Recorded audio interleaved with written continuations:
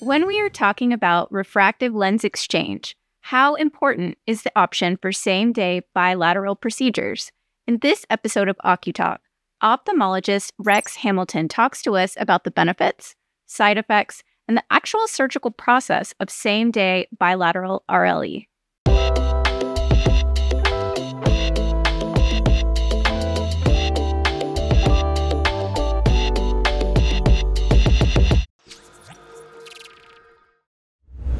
Hello and welcome to OCuTALK. Today we're going to be having a conversation with ophthalmologist Rex Hamilton. Dr. Hamilton, thank you for joining us today. Absolute pleasure. I'm looking forward to the conversation. To get us started, why don't you tell us a little bit about your background and your specialty? Okay, so I did my residency training at UCLA at Stein Eye Institute.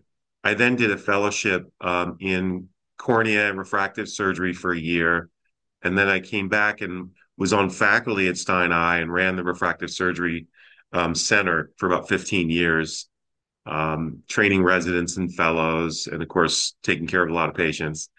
And then in 2020, I opened my own practice in Beverly Hills so I could really kind of focus on, patient-centered care, customized options, and really, sort of a concierge level service in terms of refractive surgery. So the greatest thing is that, the technology just continues to move forward. And, it's so great to stay on the cutting edge and just seeing what we can do for patients and in a wider range as the years go by. So today we were hoping you could discuss same-day bilateral refractive lens exchange with us. So to get us started, can you tell our audience what that is exactly? Okay, so let's take the bilateral part first. So when we do surgery, obviously, we have two eyes, and so in certain situations we operate on both eyes on the same day. So for something like LASIK, where we're correcting vision, so you don't have to wear glasses, traditionally that's been done bilateral same day for the last 20 years. When we're talking about refractive lens exchange, we're talking about replacing the lens that's inside the eye, very much like cataract surgery. And traditionally, cataract surgery has been done just one eye at a time, the second eye usually being done a week to 2 weeks later. And traditionally that was because of risk for infection, concern over maybe an outcome if there was a complication or something like that. The technology has gotten so good, the surgeries are so fast, there's such a small risk of infection that now, we are doing some of these surgeries, both eyes on the same day. And so the really nice thing about that is folks are familiar with LASIK and they're familiar with the fact that you do both eyes the same day, the recovery is really fast. The next day I see really well. Well, refractive lens exchange is actually very similar in terms of the recovery. And so we can do the surgeries quickly. The vision the next day is excellent. And so folks are not thinking, oh, wow, this is such a bigger surgery and higher risk. It's very, very similar now in terms of risk profile. So it's something that is, I'm going to say, a little cutting edge in the US. Outside the US, there are countries that have been doing it for years. So that's sort of the concept. So who makes an ideal candidate for this type of procedure? Well, everybody that comes in to see me pretty much says they want LASIK, right? Because that's what they know. They know the term LASIK, right? They Google it. They have friends who have had it done. And so LASIK is really awesome for somebody who's 20, 30 years old, wearing -3, -4 contact lenses or glasses, wants to get out of that, needing that. So, but if somebody comes in and they're 50 and, they're having to wear reading glasses and they never wore glasses before, it's not a great LASIK candidate because the reason they're in my office is because the lens inside their eye is not functioning as well as it used to. And LASIK doesn't address that. So the ideal candidates are folks that are probably over the age of about 45 that are having trouble with, range of vision. Say they're wearing their glasses for distance and they look at their cell phone and they have to take their glasses off to see that. Or, as I mentioned earlier, somebody who's never worn glasses and now has to wear readers. And that profile, usually 45 to 50 and older, are the folks that are really great candidates for refractive lens exchange. So the unique benefit of the bilateral same day version of RLE is that you're getting them both done at the same time. Are there any patients who are not candidates for doing it same day that where they do still have to come in and do multiple procedures? Great question. There are certain situations where I might decide, let me take a step back. There are different options in terms of the lens implants. We can get into that, but you know, not every patient gets exactly the same type of a lens. So there might be a situation where I want to do one eye to see how they do with a certain type of a lens implant before we make a decision on the second eye. Or there are patients that might see very well in one eye and not so well in the other eye. Maybe we want to do just the one eye. But I would say that's a pretty significant minority. Most patients would do best and would have the fastest recovery if we did both eyes the same day. So how do you determine what type of lens a patient gets? Like, let's talk a little bit more about the different lenses then. Okay. So just to keep it simple, I tell my patients there's essentially two types of lenses. There are lenses that are multifocal, or they can be called extended depth of focus, which provide a wide range of vision in each individual eye. So, when we talk about distance vision, driving, intermediate vision, kind of computer, and near vision cell phone, right? And of course, everybody wants all three of those ranges, of course, right? I mean, that's what you'd like. So multifocal lenses in general can provide those ranges. However, not every patient's a candidate for a multifocal lens. Let's say someone had radial keratotomy or they had a big LASIK done 20 years ago. The optics of their cornea, which is the window on the front of the eye, may not be compatible with a multifocal lens. So in that setting, we offer a lens called the light adjustable lens, which is a lens that has a narrower range. However, once it's in the eye and it's healed, I can actually adjust the power of that lens with a simple procedure in the office using light. So we don't have to do another surgery. So that's a very customizable type of a lens, and that's appropriate for folks that have had previous surgery or may have some other issue with their eye. So what does the diagnostic process look like? Like if patients coming in, they might be interested in LASIK, they don't know. What does the diagnostic process look like to get to the point where you determine that RLE is what you're going to move forward with? Yeah, it's a great question. So the first point is, what is the prescription? What are they wearing? And what is their age? And literally from those two parameters, I can usually decide which way I want to go. We should also add in, have they had previous surgery, right? So those three things, and I have a good idea. So I can do a virtual consultation with someone. And I love when they show up and they're wearing their glasses because I literally can tell by looking at their glasses what their prescription is roughly. And then I have to ask the impolite question about their age. Have you had previous surgery? And then we can have a discussion, right? Now, when it comes to the fine details, let's say I've told somebody, oh, you're 50, you'd be a great candidate for a multifocal lens. They have to then come in for an in-person consultation where we want to assess the health of the entire eye. We want to look at the shape of the cornea. We want to look at their retina, the film in the camera, make sure that's healthy. We want to make sure they don't have glaucoma, diabetic issues. So, we're going to do a full comprehensive exam obviously before we commit to moving forward with the procedure. So then once you've decided to do the procedure, you've made that commitment, what does the pre-surgical process for the patient look like?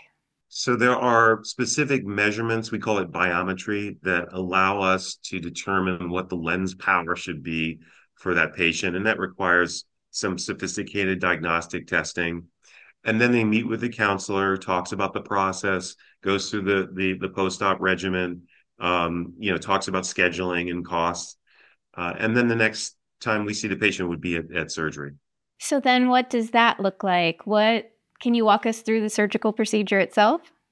I would love to. And this is another area that's kind of similar to bilateral same day that I want to talk about, and that has to do with anesthesia.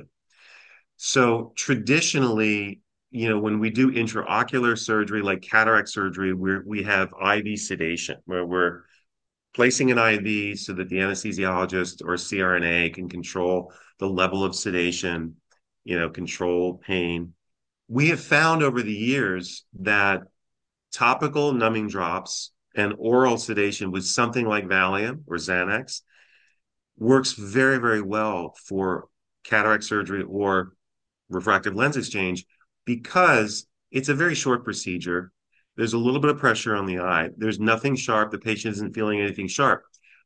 Patients are, of course, anxious, right? So that's the main issue. It's not really about pain control. The topical drops that we use during the surgery control that.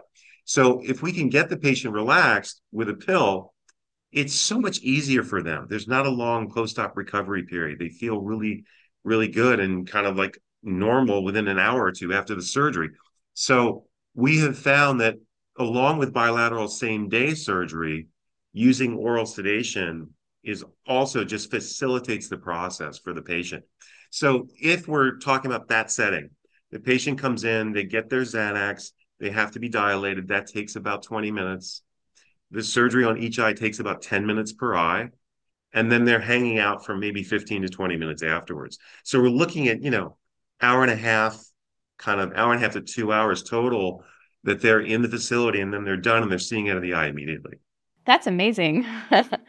So what is the post-surgical recovery period like? Obviously they're in and out of the office, they get to go home right away, but what is the actual recovery period? So they're on some eye drops for about 3 weeks or so, 3 to 4 weeks. And that is initially an antibiotic drop, is important for preventing infection. And then there's also two anti-inflammatory drops that we want to control inflammation in the eye. And we actually provide all of those in one bottle. It's a compounded pharmaceutical that it makes it very easy for the patient. We do have some restrictions on activities. No water in the eye for a week. Showering is fine. Keep the eye closed. We don't want to splash water in the open eye for a week. No bending over with the head past the waist for a week. And I also ask patients no impact. So jumping, anything that aerobics that involves impact, we want to hold off for a week. They can get on a stationary bike. They can walk on the treadmill, those kinds of things right away. They also wear some shields over the eye for the first week, just so they don't inadvertently bump the eye when they're sleeping. That's really it. Well, that's not too bad. Are there any complications or side effects that patients should be aware of before choosing to do RLE? Right. So every surgery has a risk of infection. The risk of infection is very, very low in the setting of this type of surgery, probably 1 in 5,000. I've been doing intraocular surgery for 23 years. I've never had a single patient that's lost vision from an infection. So, that's a theoretical risk, right? What's more common, it has to do with the lens power. So we have to figure out the right lens power for each individual eye. And I'm pretty good at it. I've been doing it for 23 years, but everybody heals a little differently. So there's no guarantee we hit that power exactly right in every single eye. If it's slightly off, the patient may not even be bothered by it. Maybe they like the fact that they have a little bit more near vision than we thought they were going to have. The distance vision is a little soft. So if the patient is bothered, then we actually do what's called an intraocular lens exchange, where we go back and we switch the lens to a different power. You familiar with the term Monday morning quarterbacking? You know what the score is on Monday after a Sunday football game, right? So it's similar to that. I know where that patient ended up post-operatively because I measured it. I wanted a zero. They ended up minus a half. Okay, now I know how to change the lens power to get that spot on. So lens exchange is a very straightforward procedure to do. There's probably about a 2% chance that we need to do that.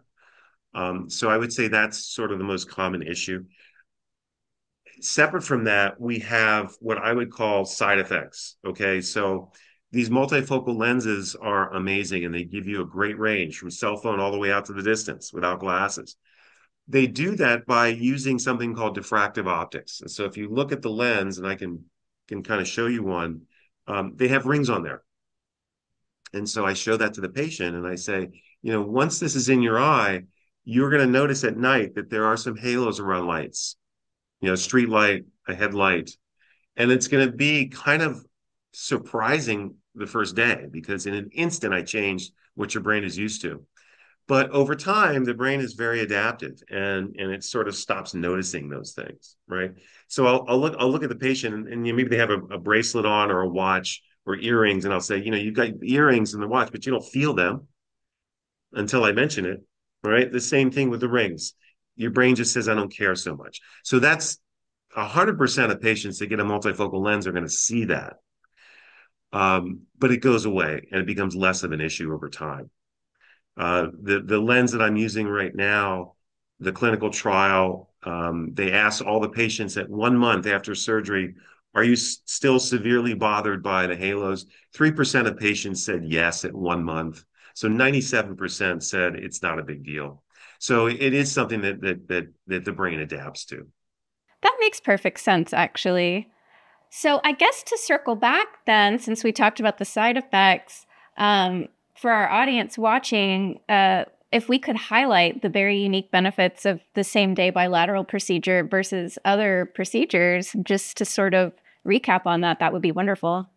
Right. So the same day bilateral concept gets the patient through in 1 day. One encounter in the surgery room, we're done. The other aspect that is a big benefit has to do with the adaptation we just spoke of. So imagine I have a pretty big prescription, right? Like let's say I'm -8 or I'm +3. I do one eye. Now I have one eye that's perfect, the other eye that is way off, way off. Balance is off. I don't feel comfortable driving. We have to wait a few weeks to do the second eye. Also, even if the prescription is very low and I do one eye, now I have the rings at night in one eye and I don't have them on the other eye. And your brain likes what it's used to, right? So I like this one we haven't done yet. What's going on over here? Right. And then you have patients that are like, I'm going to wait for this to get better before I do this one. Right. So it's really kind of it's detrimental, right, for the patient to have to go through that. So that is one of the biggest benefits of doing bilateral same day surgery when we use multifocal lenses is that neural adaptation, as we call it, happens faster. Well, thank you very much, Doctor. That was very helpful. Is there anything else you would like to tell our audience today? Well, I think, our biggest issue with refractive lens exchange in general is patient awareness. And so I would encourage folks to learn about it online. I have two websites, Rex Hamilton MD and also Hamilton RLE. The Hamilton RLE is specifically dedicated to refractive lens exchange. So I think, educating the public about this, sort of life-changing procedure is our biggest challenge. I wish it was like LASIK, where everybody knew what the term meant. It would make things a lot easier and we would be able to reach a lot more patients. So I think just educating yourself, if you're 45 and older, about how refractive lens exchange makes more sense than LASIK it's probably the most important aspect. Well, thank you very much, Doctor. This has been a really wonderful conversation. We appreciate you joining us today. Excellent. Thanks for the opportunity.